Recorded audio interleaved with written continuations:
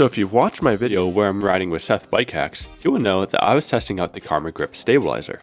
As you can see here, the footage from that video is insanely smooth. So I thought I'd take this episode to try to show you how I mount the Karma Grip to get the best and most stable footage. For what it's worth, the footage you're seeing right here, I'm actually riding a hardtail mountain bike, and I'm riding over some pretty rough terrain, so the Karma Grip is working double time to keep the footage nice and smooth.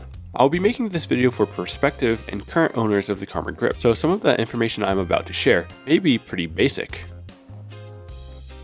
But when you get the GoPro Karma Grip, it comes with one of these adapters so you can mount it to any standard GoPro mounting system. To install it, the grip part of the gimbal comes off, allowing you to slide the adapter part on.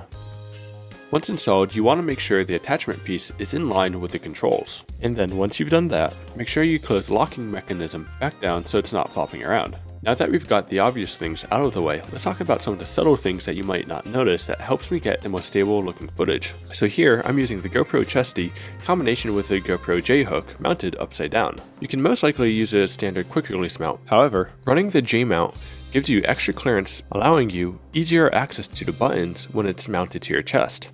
Personally, I like to run the chest mount as tight as possible. This way, the chest mount is nice and secure to my chest, which prevents any extra movement.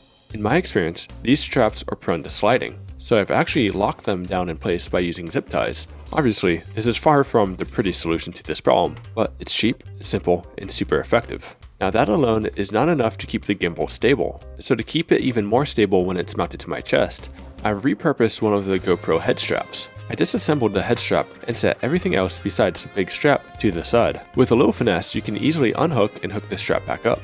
Now I've also made the strap as long as possible, except for leaving a little bit of a loop, which will come in handy in a second. The loop is big enough to accommodate the Karma Grip, but still loose enough where I can easily slide it in and out.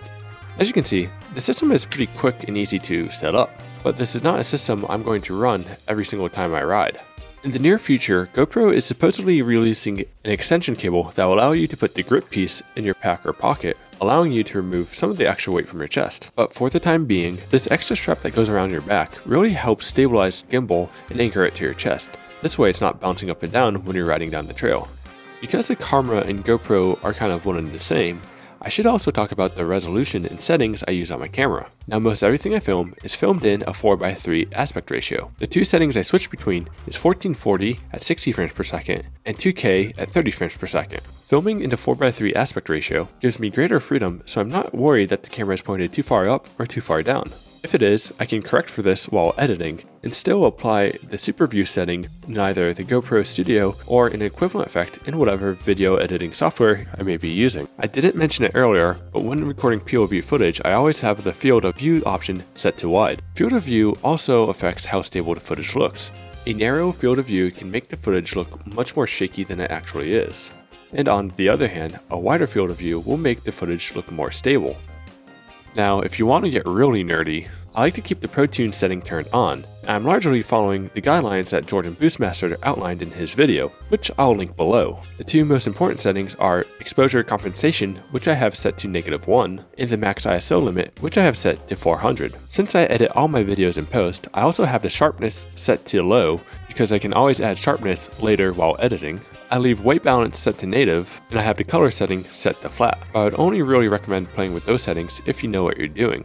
I'm using the GoPro Hero 5 Black, which has an additional microphone setting, and I have that set to stereo because other settings really make the audio sound all weird. Another setting that the Hero 5 Black has is electronic image stabilization, which is an artificial image stabilization process that makes the video look all jello-y and gross. So if I couldn't be any more clear, I have that turned off. Hopefully this has given you all of the information you need to go out and film the most stable looking footage you possibly can with your GoPro Karma Grip stabilizer. Now I probably did miss a few settings. If I did, leave what I missed out in the comments below.